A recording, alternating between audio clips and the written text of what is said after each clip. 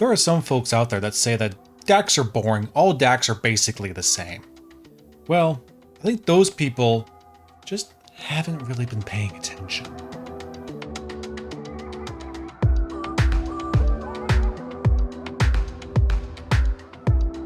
Hello, I'm Master Marslander, and this is actually part 2 of a 3-part video series covering the Ferrum audio stack.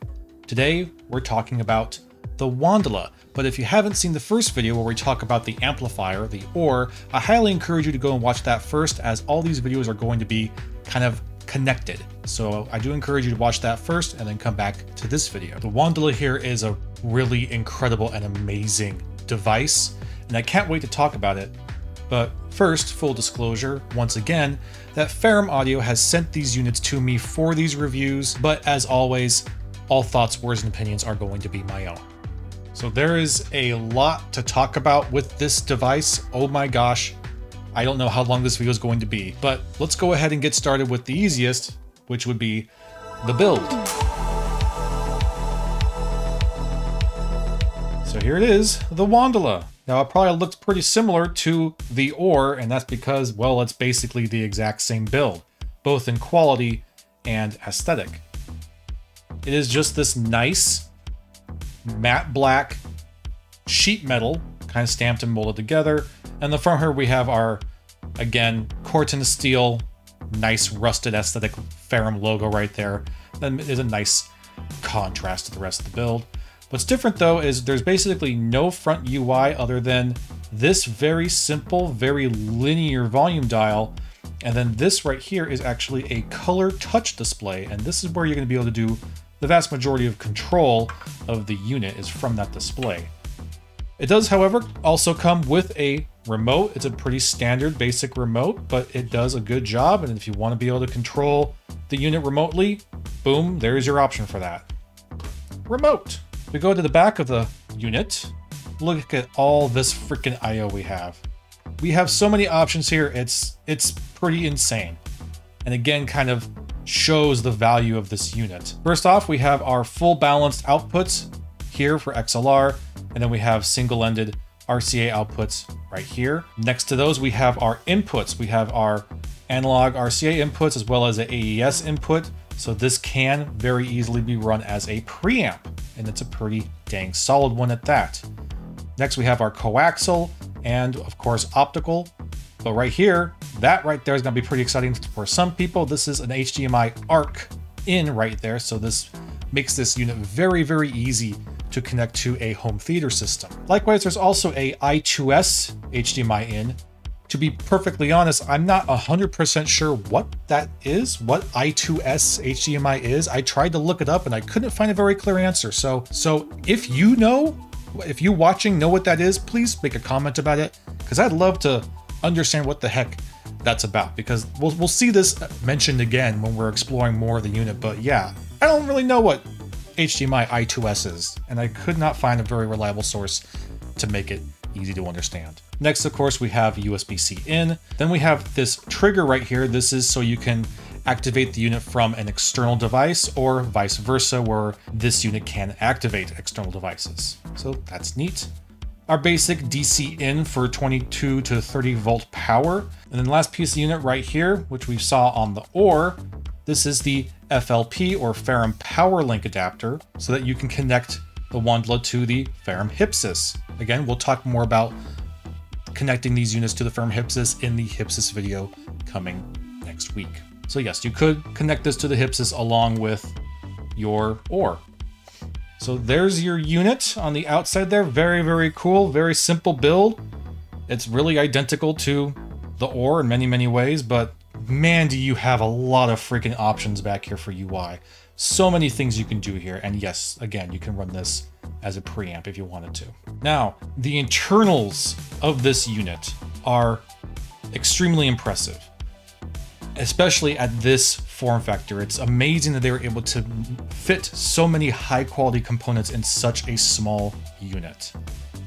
But I am a very simple man with a very simple channel that talks about audio in very simple terms. So I'm not gonna waste a bunch of time in the video to open this up and go over all the minutia of the internals of this thing. So instead, I encourage you to check this video out here. I'll also have a link in the description that goes to Ferrum's own breakdown video of the internals of this unit.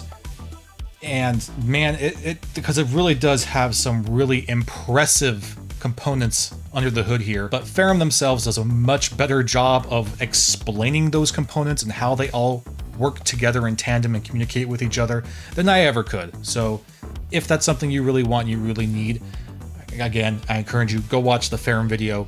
They will be able to break that down to you better than I ever could. The specs. So just like before, I'm going to throw the specs on screen right here. There's a lot to look at here, and we're not going to go over all of it. So by all means, if you want to take a deeper look at what's on here, go ahead and pause the video and read this out yourself. But there's only a couple things on here I want to highlight. First thing I want to point out is the chip. It's an ESS Sabre chip. It is the ES9038 Pro. Next thing I want to point out is the DAC resolution, which can go all the way up to 768 kilohertz at 32 bits, and also has support for DSD256. It also does support MQA with a built-in detector and renderer if that's important to you, and a frequency response range between 10 Hz and 200 kilohertz. Wow, that is way overkill, but cool as hell. So now we'll just put all that away, and next we'll talk about the software and what it's like to actually use the unit. So here's the basic home interface, and what we see here is we see our volume, some buttons, our input, and then the signal. Right now there's no signal, but as soon as I start to play something, first it shows off the audio resolution, but it also shows off the actual bitrate of the file. So there's no guessing what kind of resolution bitrate you are getting from your audio files. Right in the front here, the only real control we have besides the touchscreen is the volume knob. I move that and it very smoothly and linearly moves that volume up and down. This giant knob will rotate continuously, 360 degrees, but it is extremely smooth. And again, very much like the OR, it's a very gradual amount of volume adjustment. Up here, we could tap to mute the device or unmute it. Then this button here, boop, that brings up all of our insane amount of options for settings. We're going to go through these one by one real quickly. Standby will obviously put the unit into a standby mode. If we tap audio, this is where we get all sorts of very cool features. Your first option is that you are able to change what type of volume control you want. Do you want analog volume or do you want digital volume control? And if ever you're not sure what you're looking at, you can always click on the information icon here, tap it, and it'll actually describe to you what changes. So you could look at this and read it out, get an understanding of what you're actually changing. It's amazing. My gosh. Close that. So yes, you do have your option of analog or digital volume control. Next up is the upsampling menu. And it's in here that you're going to see all of the WANDLA's various dynamic digital filtering options. These are all basically profiles, filters built into the WANDLA that do change the sound, sometimes in pretty significant ways. We'll talk more about these different individual profiles when we get into sound performance. Up next is our bypass. This is where you would turn the bypass on or off. If you're not sure what that does, again, click that information icon and it'll tell you right there. This is what regulates all the inputs.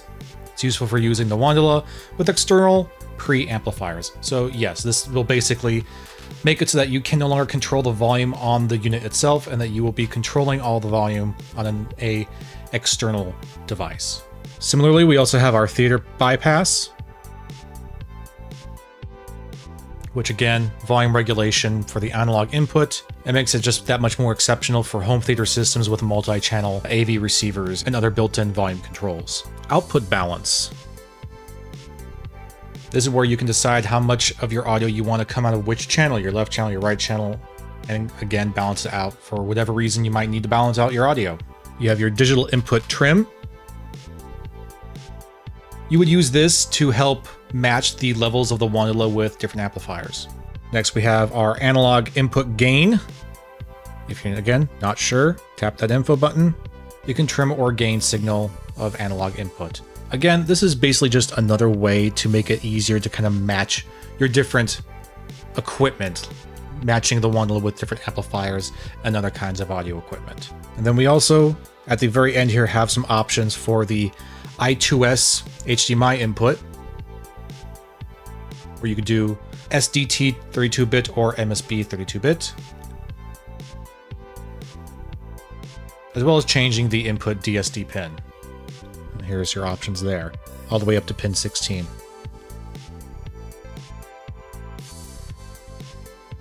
Next, we have our visuals menu. In here is where you can change the various visual assets of the device. So I can go in here, I can change how bright I want this display to be. I tend to like it around 70, but your mileage will vary.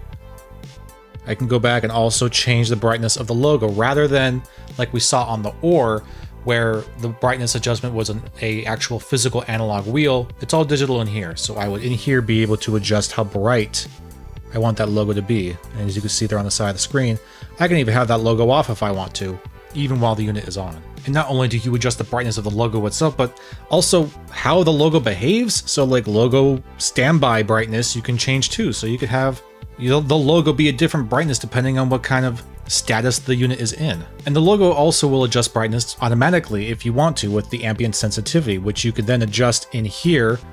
You can either turn it off or adjust just how harsh that ambient sensitivity really is. You can determine your screen auto off timer to never all the way down to 5 seconds. And then finally in here, you can adjust how long the unit takes to automatically return to the home screen when there is no activity being made on the device itself. So if we wait here for 30 seconds without doing anything to it, it will automatically go back to the home screen. But if we want to, we could choose for it to never do that or to do it all the way up to as quickly as every 10 seconds. We'll keep going into control because of course we need to have even more control in here. Oh my gosh. You have your trigger direction from input or output. You have your power up mode, standby or working, how much time you want the device to take to automatically turn off, whether or not you want the device to automatically wake up, and whether or not you want the device to automatically detect your input. So again, just so much freaking control of this thing, and we're still not even done yet. We can actually keep going.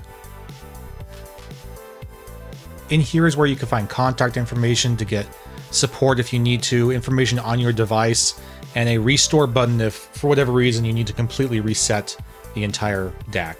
So just an absolute crap ton of options and features in this thing that just give you all the control you could ever freaking need. So yes, an absolute mind-bending amount of customization and options and control of this DAC. That's kind of the word of the day for this thing. Control. You can control everything about this freaking thing. And I've never really seen a DAC that had this much versatility and again, just this much control by the user. It's super impressive. And now let's talk sound performance. Much like the OR, and I think this is going to be pretty common amongst the entire lineup here, this is an extremely neutral and natural sounding DAC with just a whole lot of realism. This sounds so real. It doesn't do any kind of flavoring or coloring to your sound. It's just a very, very transparent and honest DAC. And man, does it sound very, very real. It's extremely detailed, but not ever in a very kind of clinical and sterile sort of way. It's always been fun while being just extremely detailed and allowing you to really analyze your music without being bored by it. It pairs very, very well with every DAC I have here on my testing bench. And for every amp that I have connected this to, I'm getting additional soundstage and I'm getting much clearer image separation, much greater image separation as well. So that's kind of what this really benefits to your amplifier, whatever the amplifier is. Extra imaging and extra soundstage right out of the box. So for me to give you a thorough idea of what the DAC sounds like, I'm gonna have to give you a little bit of a description of what the individual filters sound like. The first filter is an ESS line PH. This is a linear phase filter. And with this filter enabled, the sound is very, very focused. It's very linear. You have a ton of detail. It's fairly intimate. You're not getting a huge amount of extra soundstage out of it. It's just kind of a rawness right from the chipset, basically. But it's very dynamic and it's very vocal forward. Vocals are kind of the center point of that particular filter. But It's a really wonderful experience. Again, a lot more intimate than the other filters and not as wide in terms of soundstage, but it's so clear and it's so detailed and dynamic. It's still a blast to listen to. The next filter is the HQ short filter. This is starting out with the kind of HQ profiles. You get a wider soundstage right out of the gate, and it is noticeable. I'm already talking about how the DAC itself just is kind of adding some width to stuff. Well, you're getting even more width when you're adding that HQ filtering. So yes, right out of the gate, noticeable additional soundstage. And the mid-range becomes even more forward. Vocals kind of stay a little bit where they are, maybe push back a little bit further, but the entire mid-range becomes more present, comes more forward, while the bass and the treble range not necessarily get recessed, but they get pushed a little bit further away. They're not as intimate as they were with the ESS filter. They're a little bit more spread out and a bit more extension too on both ends. Next, we have the HQ APOD MP filter, MP being minimal phase. This actually extends the soundstage even a little bit wider than before and further extends the bass range and the mids. So the mids are now a little bit less forward, a little bit less intimate. It's almost like it's making everything sound just a little bit more generally spread out, a little bit more wider, kind of all across the frequency response, but you're still maintaining just really excellent detail. Next filter is the HQ APOD filter, and APOD just being short for apodizing or apodizing, whatever. Once again, still slightly wider than the previous filter, but this one has a little bit more emphasis on the bass range. The bass range gets a little bit more, even more extended. It's hitting a little bit harder. It's a bit more present. I'd say maybe your mid bass is coming forward a little bit more to give you a bit more rumble and kick. While at the same time, your vocals are also starting to become a little bit more present again. Not quite so much as it was with the ESS filter, but they're coming out just a little bit more, especially your female vocals. So maybe the high mid range is what's kind of being emphasized a little bit more too. So that's probably what it is. A little bit more emphasis in the mid bass and a little bit more emphasis in kind of the mid treble. The last filter currently available on my unit here is the HQ Gauss filter.